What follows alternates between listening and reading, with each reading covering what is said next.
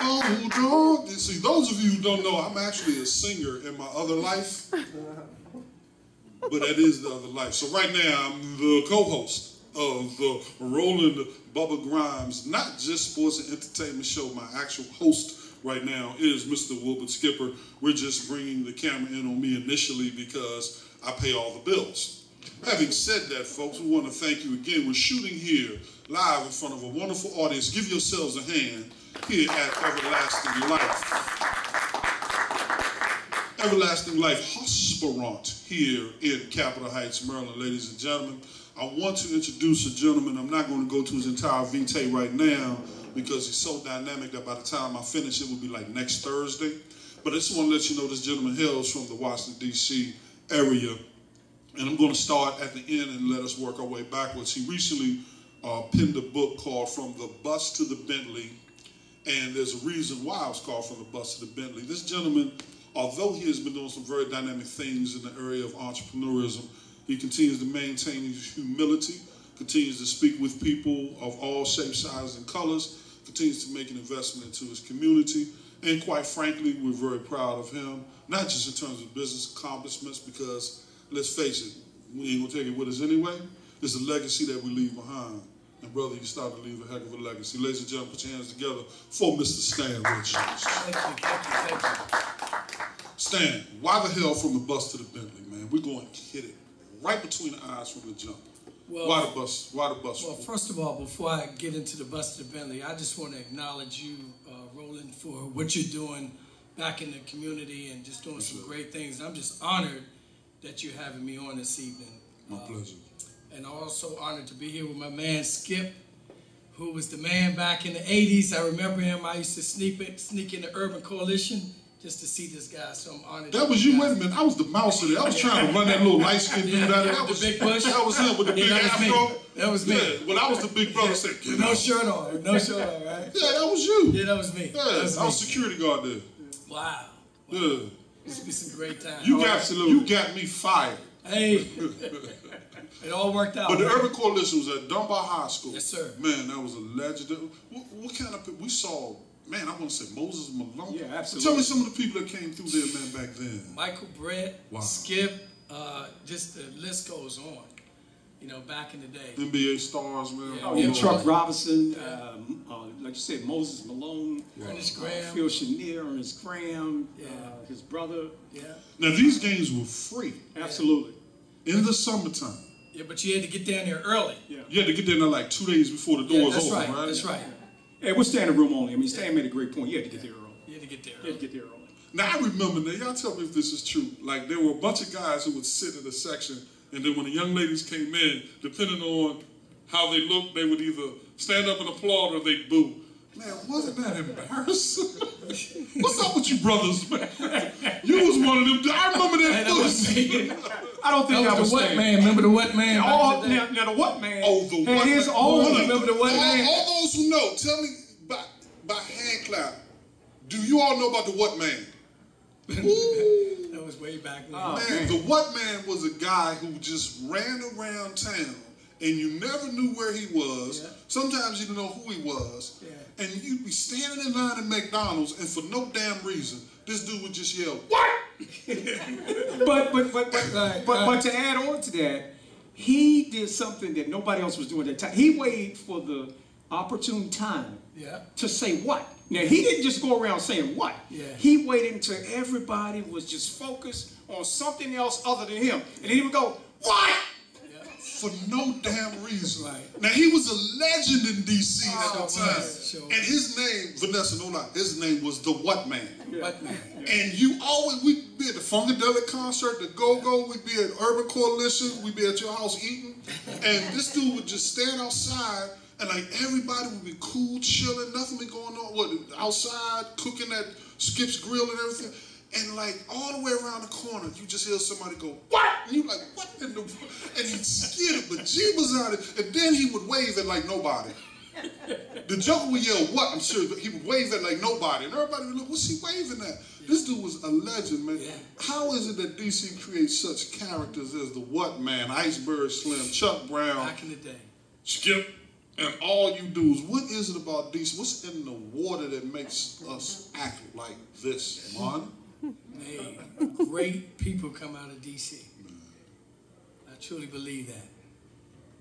What makes us, how do we develop these characteristics to be great people coming out of DC? Is it the ribs, the chitlins? Is it the neighborhood? I mean, what is it? Is it the what, man? What is it that makes DC such a vibe? I just think it's the survival. You know, back then in the 80s and late 70s, you know, you had to get out and make something happen. And so I think that we all, and for me, growing up in D.C., you know, I didn't have anything to do but to go to Urban Coalition on Friday evenings, all day Saturday and all day Sunday. That was just like the thing to do back in the day. So I tell you, it was amazing. I got a lot of value because I used to sleep with a basketball back in the day growing up in the we all did. Yeah, just thought we was going to make it, right? I mean, in our minds, we made it, man. Exactly. But Skip made it. Yeah. Slept with the basketball. Skip doesn't believe me, but I slept with the damn basketball. Then I slept with a football. Yeah. And then, like, I realized, like, I had nothing else going on other than football in one hand, basketball in the other, headphones listening to Parliament Funkadelic. Yeah. Something was wrong with me, man. I was touched. Yeah. And then I did the same thing in Syracuse.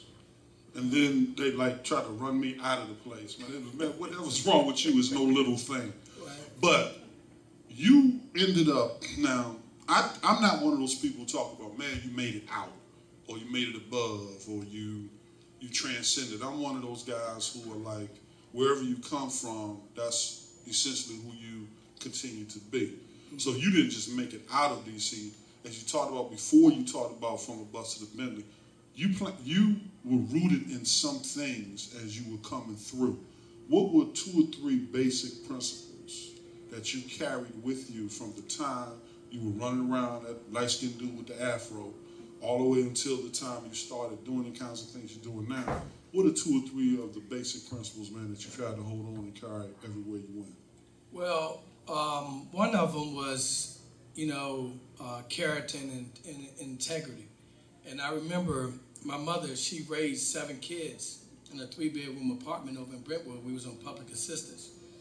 And I remember my mother, who was a prayer warrior, no father in the home. I remember her, Roland, actually just chasing us around the house with the Bible. And when she catches, she make us read scripture. And I remember growing up really poor, and I remember, you know, back then, if you're from the hood, you ate good from the 1st to the 6th. From the 7th to the 31st, you was on your own. So we were eating good, and on the 30th of every month, you would get excited because you know you're going to eat on the 1st. So I remember, you know, 1st of the month, we used to go down to the ice cream truck. We all got the ice cream and everything on the 1st of the month with the food stamps. I remember coming back, and I remember my mother saying to me, she said, Stan, you know what, you're going to do some great things. You're not normal. She used to always tell me that, you're not normal. You're going to do some great things, and you're going to move mountains, and you're going to change lives. Really? She sure did. And I always kept it in the back of my head. Now, I made a lot of bumps along the way. I actually, back then, I was what you call a massive manipulator. So if you guys remember, back in the 80s, if you had a big old afro and you was light-skinned and you showed up. You was in play. If you showed up back then and you kept your mouth shut, they'd give you a D. Yeah. If you went to class. So I had to play that game. And you pitch your afro. That's right. You at least got a D. And you kept quiet, you get a D. So I was actually pushed all the way through school. I talk about this in my book. And I actually graduated from Cardozo High School. And didn't have to do no damn work. Didn't have to do no work. But I graduated. It came back to get me though, Roland. I graduated and couldn't read. Yeah. Graduated and couldn't read in 1981. Well, you know what, Stan? One of the things that you and I were able to do off the records is talk a little bit about the book and a little bit about what you have done over the years. Now, as it relates to your book, From the Bus to the Bentley, what were some of the things that went into play as you were writing that book, knowing where you came from, growing up in Northeast Washington, D.C., and then looking at where you were going? And then, of course, now we're going to talk about a little later your other successes. But what were some of the things that went into writing that book as you were going forward? Well, you know, God is amazing, and He told me, He even gave me the title of that book, From the Bus to the Bentley, and He told me to put my whole story, my life in that book. And that book has so many messages. You know, whether you come from the inner city with no father, or whether you grew up middle class and you had your parents, whether you've been to college, it's so many different messages in that book that I talk about from the time I was, you know, 10 years old, all the way up to where I'm at now. So that whole journey of graduating from high school that couldn't read, you know, getting a good government job, because that's what all we inspired to do if you didn't go to college, and then, you know, drug addiction. You know, I beat drug addiction after being strung out on cocaine from 83 to 87, by God's grace again. And then to go on to drive a metro bus for 18 years, working 80 to 100 hours a week, 7 days a week, to pay for a house that I really couldn't afford, and put me right back in the ghetto where I came from, driving a bus to pay for a house. So my book has so many different messages. Now, you know, in closing, it talks about entrepreneurship and how, you know, moving into the 21st century, we need to be owners. You know, we need multiple streams of income. Absolutely, absolutely. And before Roland jump back in, I want to just inquire about one other point. We also talk about the fact that you did not go to college. You did not pursue that, at least right away after you left Cardozo High School. And for some reason, the society we live in now, a lot of people kind of frown on if you stop after high school and you don't go into college. Now, I want to make this clear. I'm not saying or advocating that you should not go to college. I am for going to college. I am a proponent of going to college. But as it relates to your story, you were one of these people that did not go to college, and you were able to, I know Roland said he doesn't like to talk about making down. I kind of harp on that a little bit because I think that's instrumental, especially knowing where you've come from and all the hard times that you go through. But you were able to make it out, and you're doing some phenomenal things. I mean, Steve Harvey, 2013 Community Award, you know, recipient, you won that in Vegas. You know, you got the multiple streams of income business you do. I mean, when you look back at that, I mean, how do you feel about the fact that you were empowering, even as we sit here, all these people from different levels, from different areas? Well, I'm just an example of what's possible. You know, I'm all about going to college too. My kids go to the best schools in the country, but I'm teaching my kids to go to school, to college, to create jobs. Business ownership first and entrepreneurship, and then a job will be secondary to them.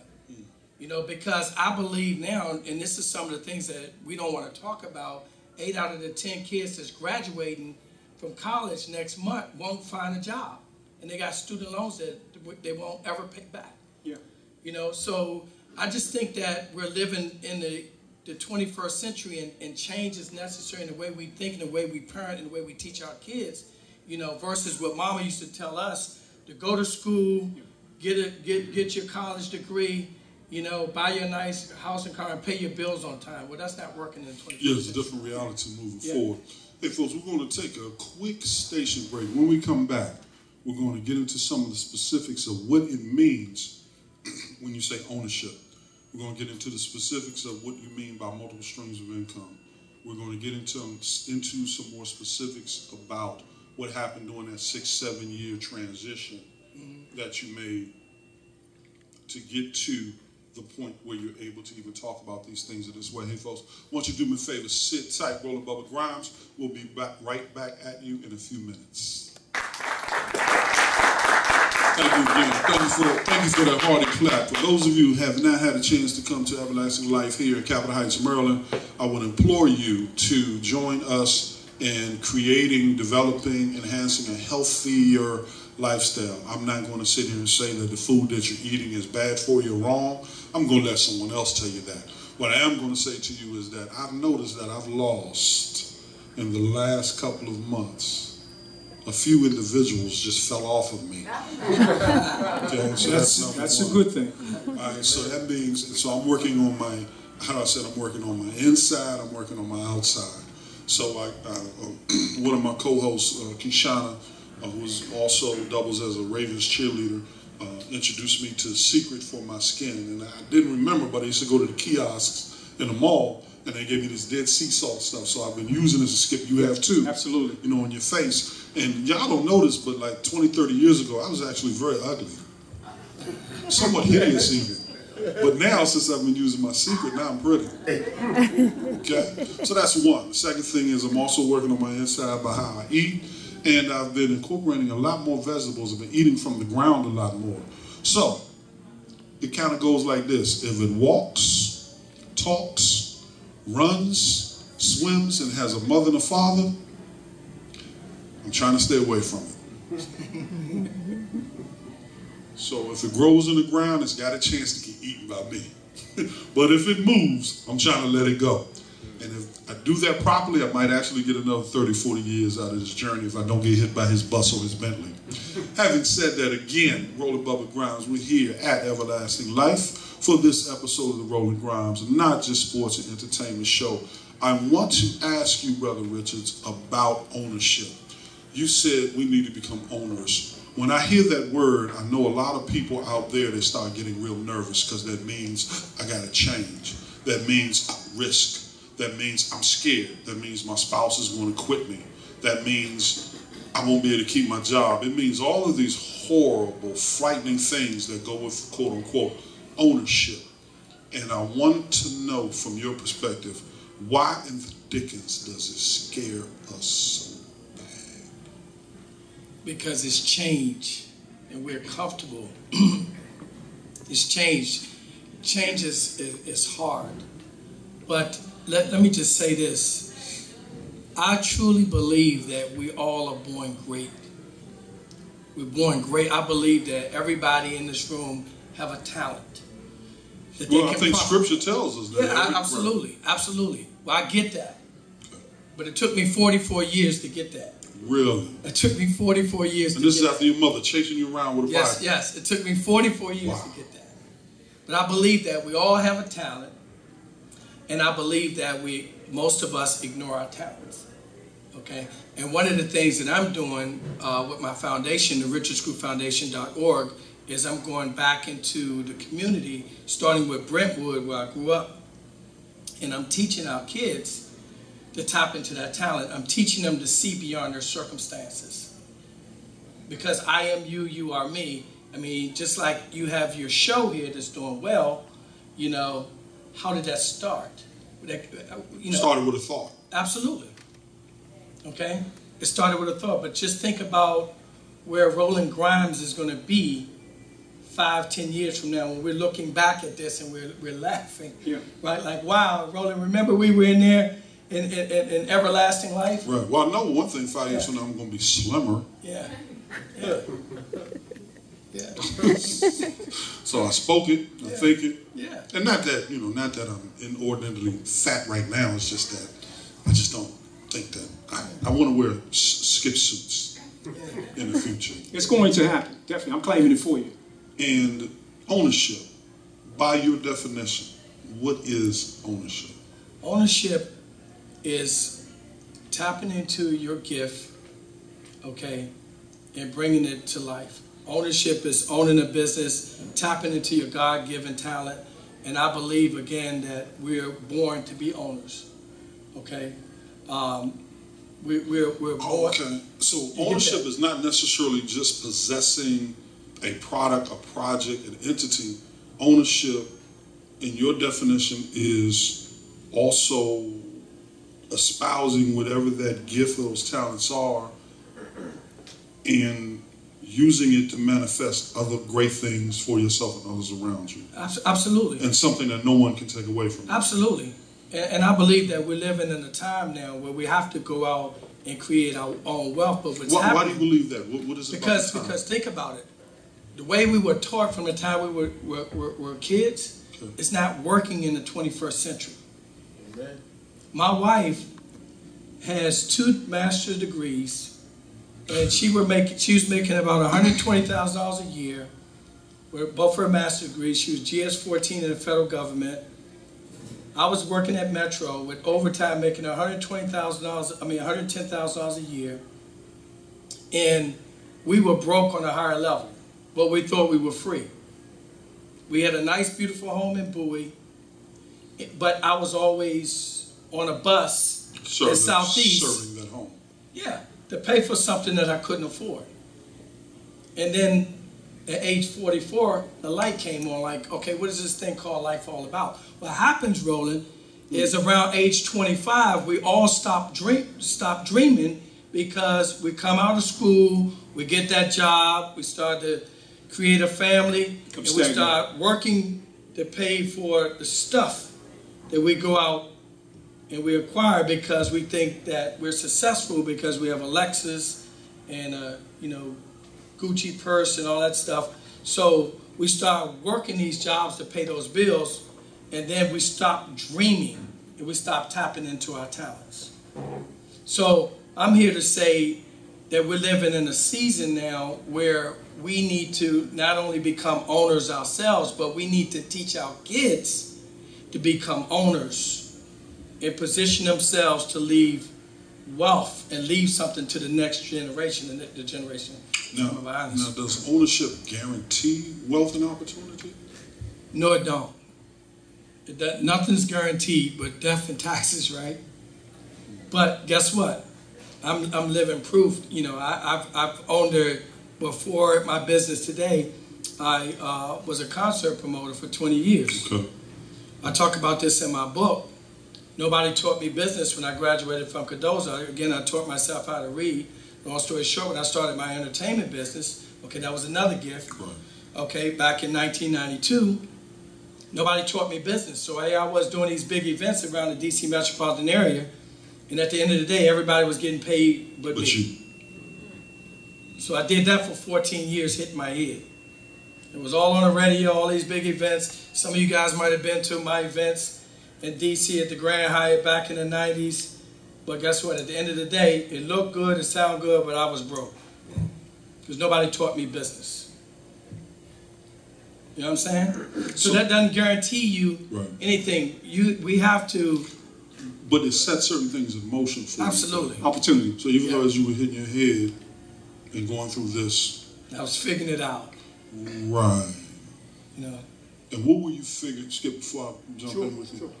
When you say you were figuring it out, what were you really figuring out? Did you know you were figuring it out? Or when you look back on it, you say, you know what? I was starting to figure something out. What is it that you were starting to figure out? I'm not a fast learner, but I'm a thorough learner. So, damn. Okay, what that means, I kept getting my head smacked with them bills from doing them shows, and everybody was getting paid but me. And I started figuring it out, that these numbers ain't jiving. So once you start losing, you start to, okay, you know what? You need to learn how to run a business, a real legitimate business. And that's when I took a step back and I said, you know what? This is not working for me. What business, when you concerted, what was your next step? What was that or those businesses, or what was that business when the light came on? What was that business that you said, this is what I'm going to do and I'm going to make this work? Well, it was the industry that I'm in now, which is the direct sales industry. Direct sales. Yeah, because what I seen at age 44, I was a traditional business owner, a concert promoter, but... Traditional business owner. Yeah. Okay, and what does that mean, traditional business? That means I was putting on these concerts. The business was working for you. But no, you were working for the business. Absolutely. Okay. Right? So what that simply means, and it was my passion. It was my passion and my gift. But the problem was it wasn't working. You know? You can have a passion, but your passion may not be working today. Like when the real estate market busted a few years ago, you could have passion to sell real estate, you know, and that but could nothing's moving. Nothing's moving.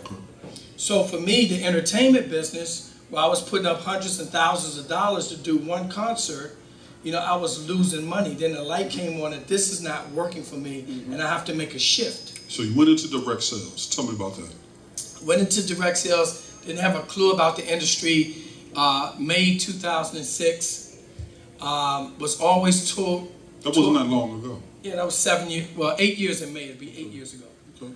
So I was introduced to the industry, knew nothing about the industry, always looked down on the industry, always thought it was pyramid structured, and so which everything is a pyramid. Yeah, absolutely. Okay. So we get that. So they will get it later, but yeah, we get that now. Right. We get that. So I got involved in the industry, and I was introduced to some guys that was 10 years younger than me, and they were multi-millionaires. And I asked them, like I'm looking at you now, and I said, can you teach me this industry? They said, yes, if you hang around long enough. So when I got started, I started to share the industry with family and friends. They all looked at me like I got 3 heads, and they started to run because they were ignorant to the fact. They knew nothing about the industry. So I had a decision to make: do I quit or do I hang in there? Because what I was doing wasn't working. 44 years old. These 10 guys was multi-millionaires. They were 34 years old. And then my family and friends that was running, they were broke. So who do you follow? So I said, well, I'm going to follow these guys over here. So I learned the industry and was able to grow an enormous organization of over 73,000 people in 8 years in my industry and make millions of dollars. And start my foundation. This millions of dollars that you made, it was different than the millions of dollars that you were moving with the concert business. Oh, absolutely. So you actually got to keep some of this money. Oh yeah, this is residual money. There's a difference from residual versus linear income. There's a huge difference. Explain. Well, residual is, linear is, I rent this room to throw a concert. I put up $1,000. I sell tickets.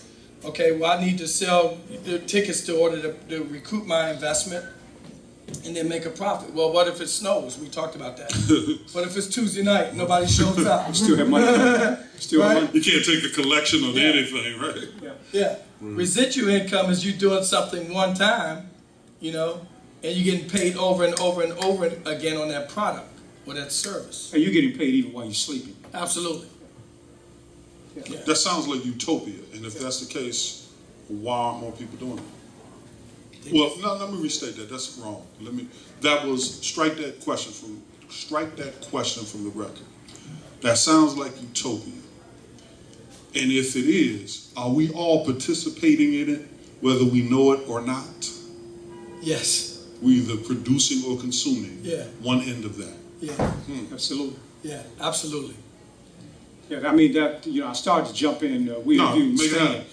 This is Stan's time, but I started to answer that for Stan. Yeah. But at the same time, when you go back, I want to take you back to when you were able to free yourself from Metro, and then eventually on down the road, free your wife from her job. What was that like? Because a lot of people, as we talk about entrepreneurship and business, sometimes people, they have the talent, but they just don't hang in there long enough. Yeah. They don't want to weather those storms when they come. Yeah. And they let that go, and because of that, they fail or they don't make it. But what was that like when you were able to free yourself and then free your wife, and now both of you guys are free, and you're able to do all these wonderful things with your kids and travel, give them the best of both worlds, educationally and non-education. What was that like for you? It was twofold. It was amazing on one end because I never knew people who go to sleep when they're sleepy and wake up when they're tired of sleeping, and every day is Friday. I never knew anybody that lived like that. So, on the other end, it was very scary. It was the fear of the unknown because, keep in mind, I've been working a job ever since I was 14 years old. Now I'm 44 years old. That's 30 years I have been working 2 or 3 jobs. And now, all of a sudden, I'm quitting my Metro job. Now, growing up in the hood of D.C., you don't quit Metro jobs. No, absolutely not. You sure don't quit GS14 jobs. Absolutely not.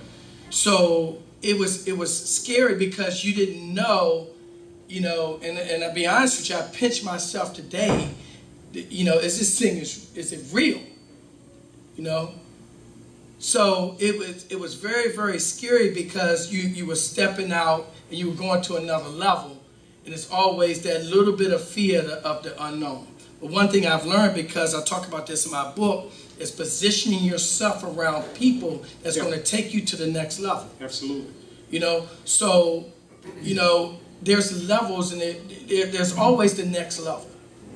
So as I stepped out on that faith, my heart was beating on one end, but I knew it was time for me to go to the next level because God had something bigger for me to do.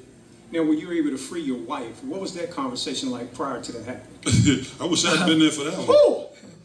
Well, I'm going to be honest with you guys. We know the answer already, brother. My wife comes from corporate America. Right. So when I got started in the industry, we got started together, but she didn't really believe in the industry. And so when we started making a lot of money, you know, she started telling people she was going to leave her job and yada, yada, yada. And I told her, I said, sweetie, you're not going to be able to leave your job until you embrace this industry. Because we have another brand called Love and Business, how to build $1 million business with your spouse. You know, so I said, listen, I need you to step up and get in this thing with me if you're going to really, you know, leave your job. Because she was an undercover agent, for real. She wasn't really out there building a business like I was. Yeah, you want her being with both feet. Oh, yeah, absolutely. Yeah, she had her nice corporate job, you know, her cube on the 13th floor, you know, one window. So she didn't really buy into the industry at first. And then she got into the industry, and now she's doing very well in the industry. And she also have a brand called The 21st Century Woman. And she wrote a book, too, called Faith Focused Action. Man, that's awesome. Wow, that's awesome. Look, we're going to take a quick station break. We're going to come back and we're going to delve into a couple of things real quick. Then we're going to go into our Q&A session. And then I want you to stick around because this next segment, we need you. Okay? Roland Bubba Grimes, Roland Grimes, not just sports and entertainment show. Sit tight. We'll be right back.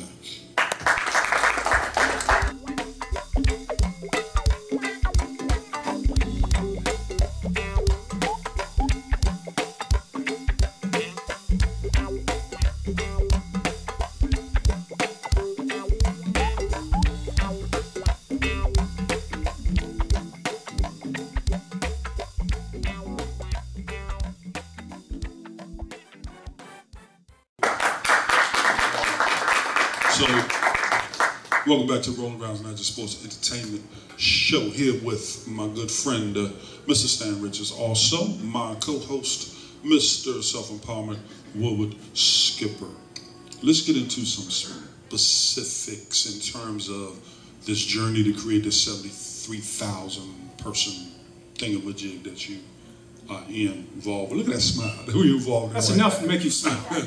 Wow. Look, I had a conversation with someone that I love dearly recently, and I said, look, if you start doing something 6 or 7 years ago, and there's a format that works, and you continue to do that format, time and math doesn't lie. Right. If you're watching television for 8 hours a day, what's going to happen? You can't sell anything. You can't sell anything, can you? Right. Only thing you do is buy something. Right. Absolutely. Right. Okay.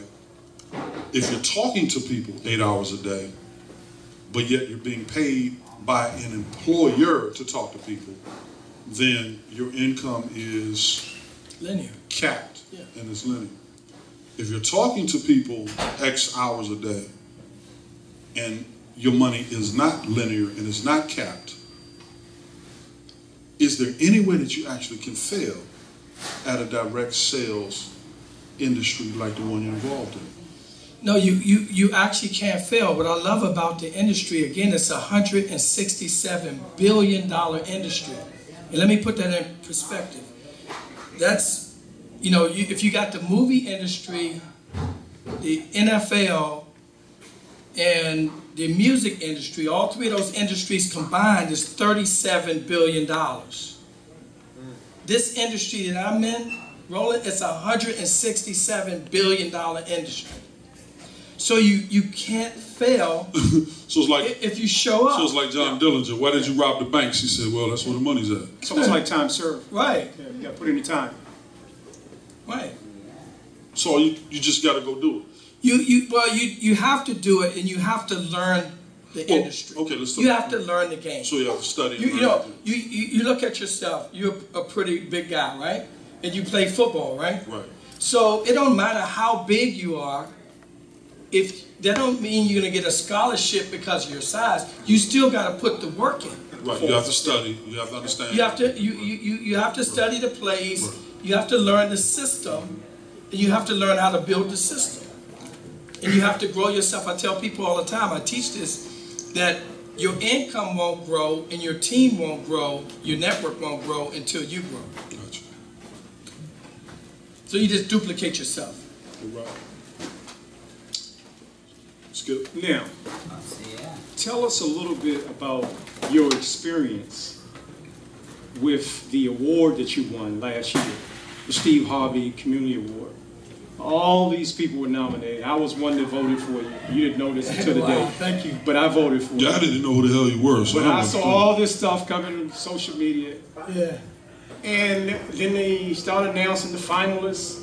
And your name was still mentioned. I said, DC's on the map. Yeah. What was that experience like to be able to win the award, go to Las Vegas, enjoy that, meet Steve Harvey, Strawberry, Lady Strawberry, and what was that like for you? Let me tell you, it was freaking amazing. It was the biggest thing that ever happened to me in life. Let me share this with you. The year before, me and my wife went out to the Hoodie Awards. And let me tell you guys, if you ever get a chance, this year is going to be in Atlanta, go to the Hoodie Awards. And I tell you, and I'm just being honest, speaking from the heart, it made me proud to be black. Mm-hmm. And I talk about that in my speech. If you see my speech on my website, it looked like it was at least 100,000 people. Wasn't no police, wasn't no fire department, wasn't no shooting. Everybody was having a great time. So me and my wife went the year before, Roland, and we were just there hanging out, and we were up in the nosebleed seats, and I was saying to my wife, I said, you know what? I said, baby, I would love for somebody to nominate me for the hoodies. Wow. True story. And that was June, and when I got back in September, a good friend of mine said, you know what, Stan, I'm going to nominate you next year for the Hoodie Awards. True story. And I forgot all about it. And that May, he nominated me, and everybody started voting. Wow. And it was so crazy, because everybody started voting, and then it went viral. Yeah. All around the country. I watched it go viral. Yeah. And it was, but let me tell you what was so amazing. Here I was, sitting in the seats in Vegas, around all of the big name people, Yolanda Adams, you name them, all of them was there, sitting right next to me.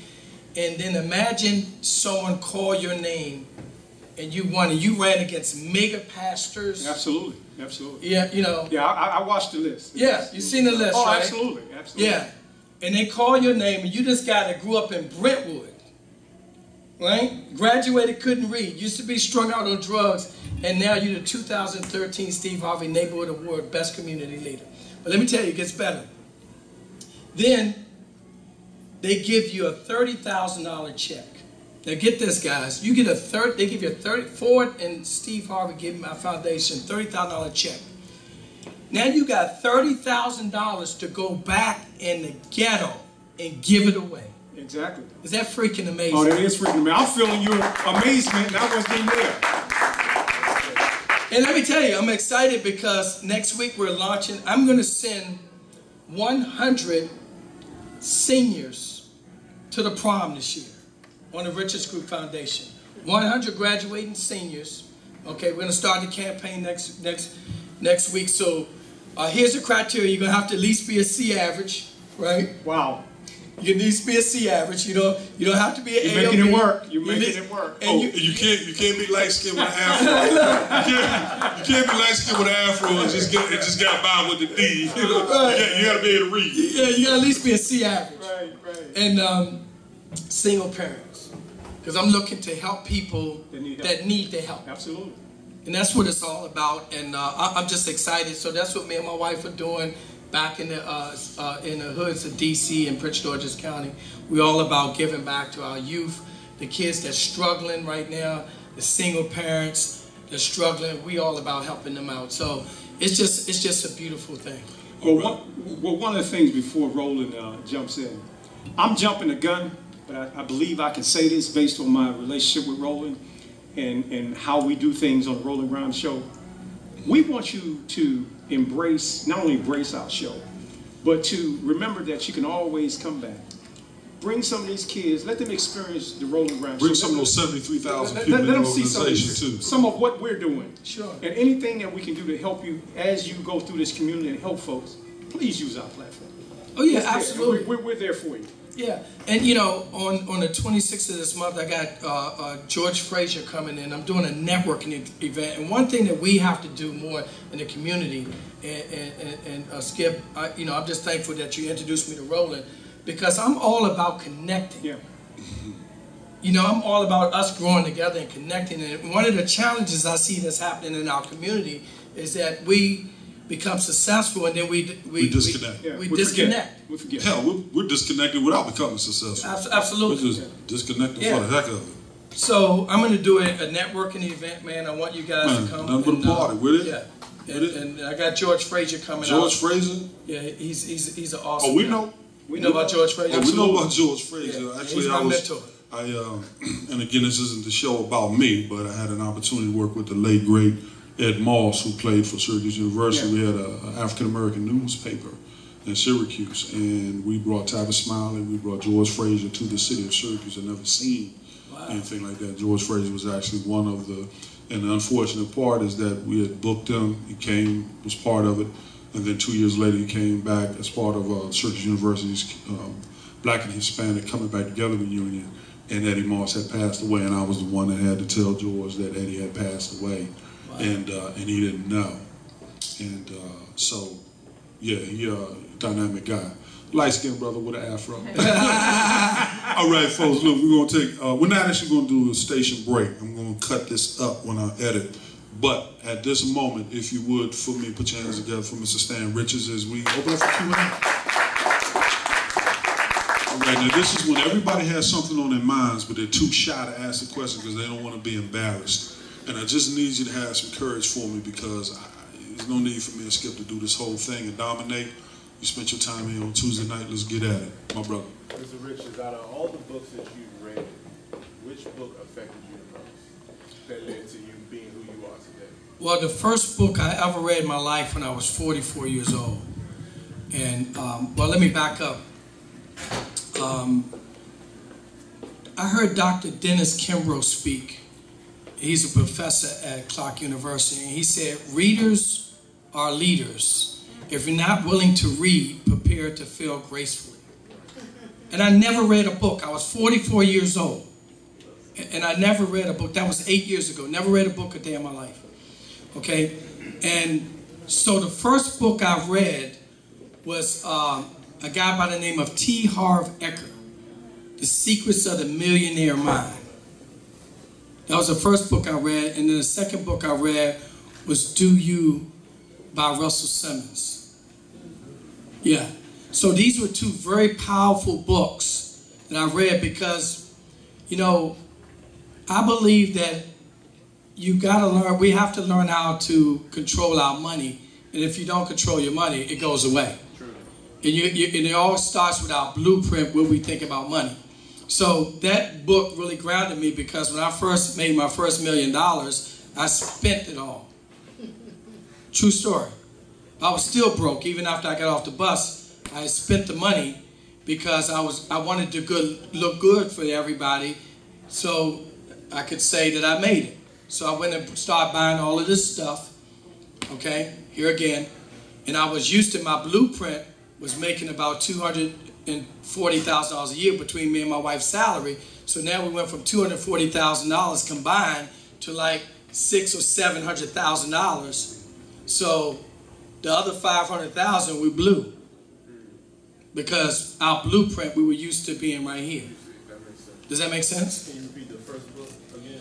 The Secrets of the Millionaire Mind by T. Harv Eker. Thank you. Yes. Anybody else?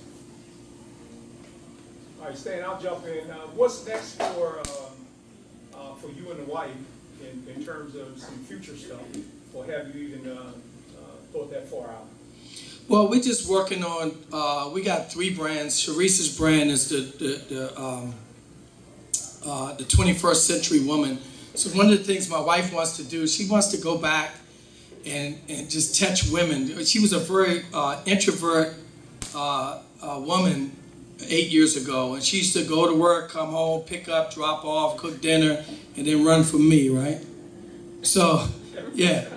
So now she's a powerful woman, and she just wants to pour back into women. Yeah. You know, women that's in corporate America, women that's working a job that got that gift, but they don't know how to bring it out. So that's her brand there, ShariceRichards.com. And then for me, my deal now, Skip, is to continue. I'm going to relaunch my book. We talked about that earlier. Exactly. And then I'm going to go back into the community, and my goal is to pour back into the young brothers between 18 and 35 and touch that generation. Okay? That's what my purpose is.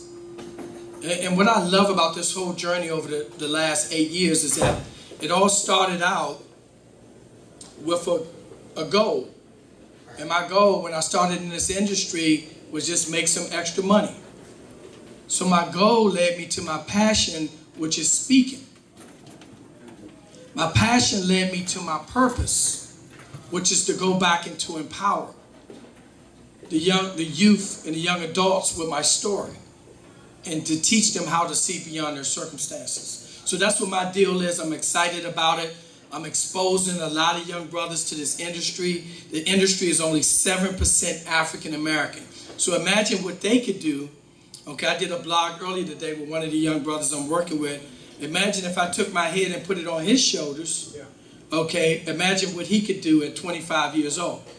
If we expose it, because one of the things that I'm finding, a lot of our kids that's coming out of college, they stuck. They don't know what to do. You know, they don't want to work a 9 to 5. They're bored. They're so much smarter than we were at 25 years old. So they got talents that's laying in there, but they need somebody to show them how to bring that talent out. So that's what my purpose is. Yeah, Stan, one other question. How can, for everybody that's here, and also those who are going to be able to view this segment, how can people reach you if they want to find more about you? I know you gave the website about your wife. Can you just give them some websites, some information, so if people want to reach you, they can? Sure. I can be reached at StanRichardsOnline.com. So StanRichardsOnline.com. And you can reach me direct at 301-520-4348. And then for the couples in the room, me and my wife, we also have a brand that we're working on called Love and Business, how to build $1 million business with your spouse. Most couples can't work together because they don't spend enough time together. So we've spent the last 8 years together building a business, so now we can actually go out and teach couples how to connect and how to grow together. Go ahead. Yeah, go ahead. Hi, forgive me if you answer this, but I continue to hear you mention about the industry that you're in and the brand that you have. What is the industry? The industry that I'm in, I'm with a company called 5 Links, okay? The industry is telecommunications, energy, and wellness. Those are the products and services that we market via website. We do commercial as well as residential services. That's the name of my company.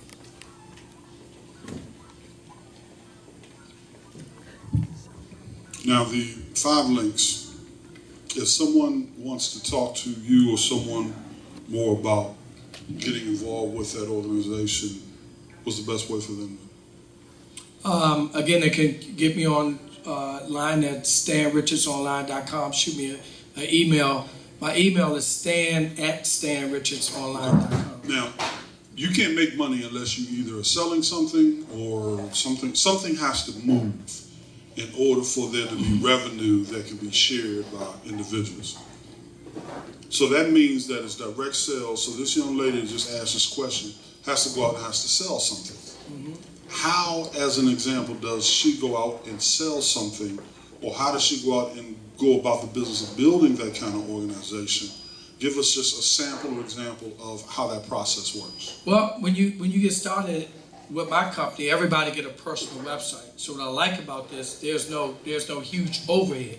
Okay. So I get a website. Our company is partnered with all the major carriers for cell phones. So instead of you going into the Verizon the Verizon store, get a cell phone, you can actually get it from my website.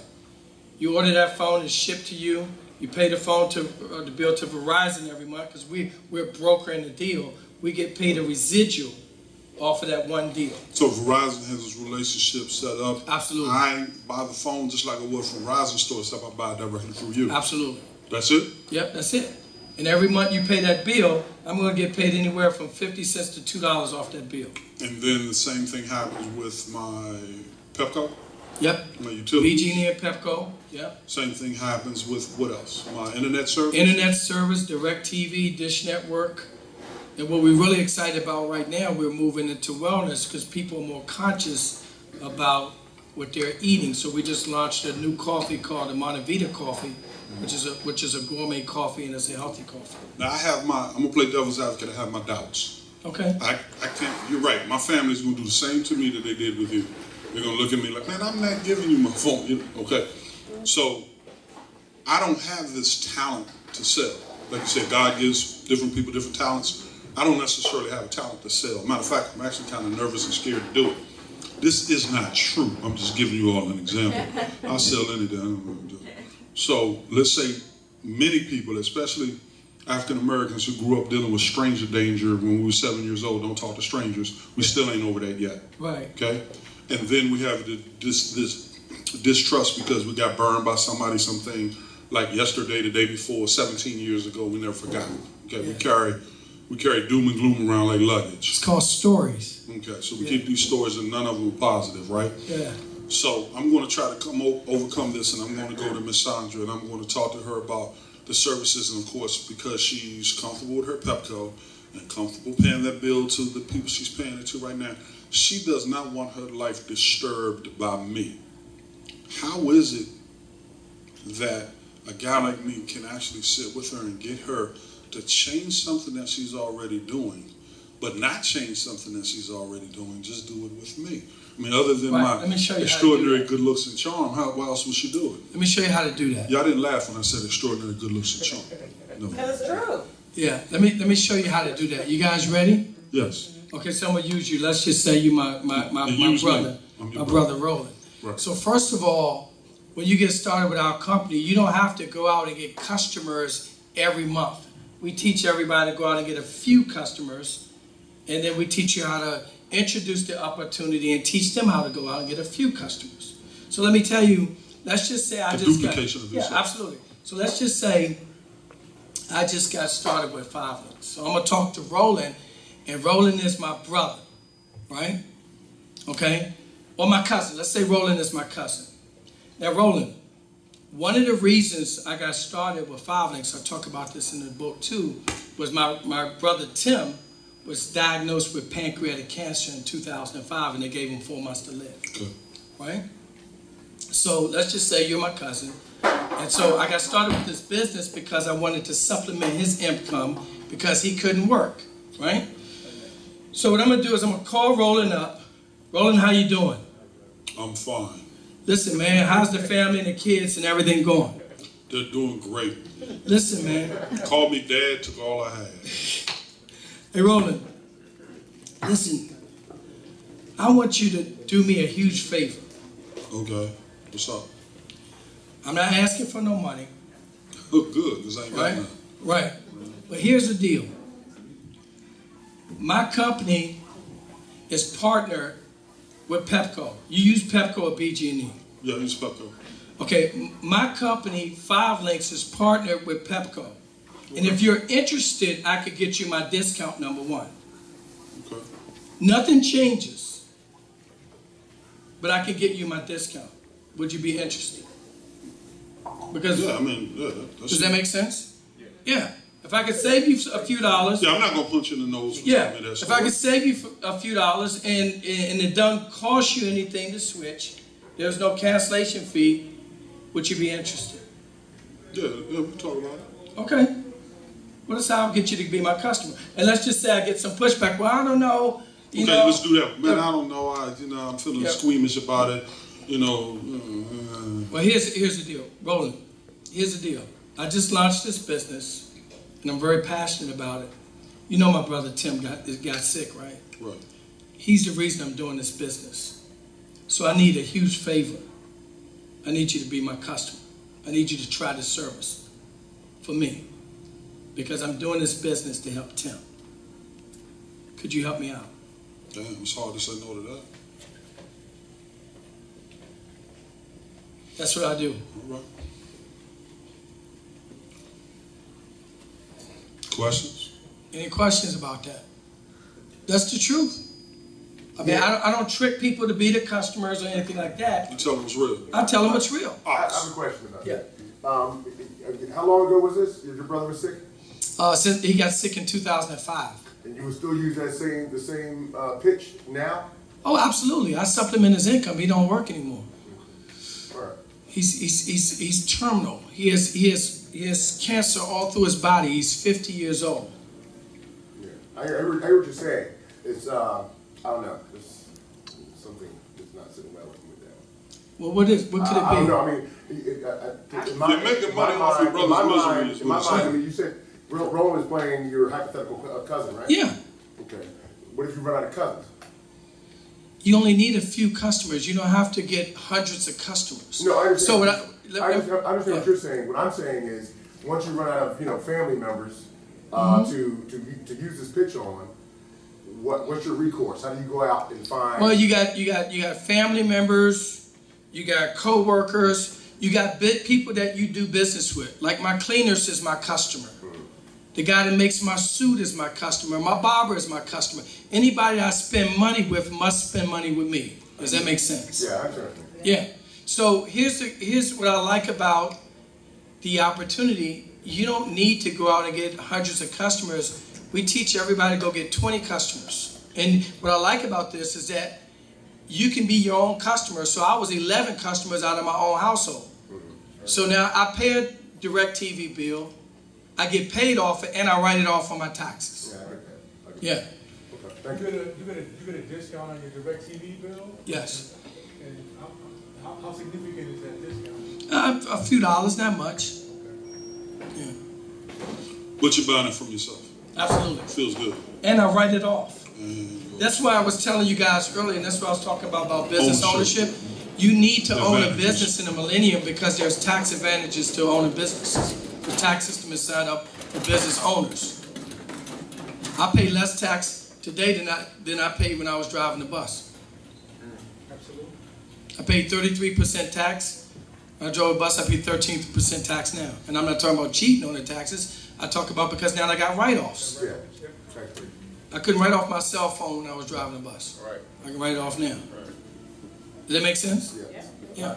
All right, look, Stan's going to stick around for a little bit, and you all have a chance to shake hands with him and talk to him a little bit. We're going to keep things moving. You're going to turn it off for a second, and we're just going to come back right into it. Stan, everybody do me a favor. Thanks, man. All right. Make sure you move. Please.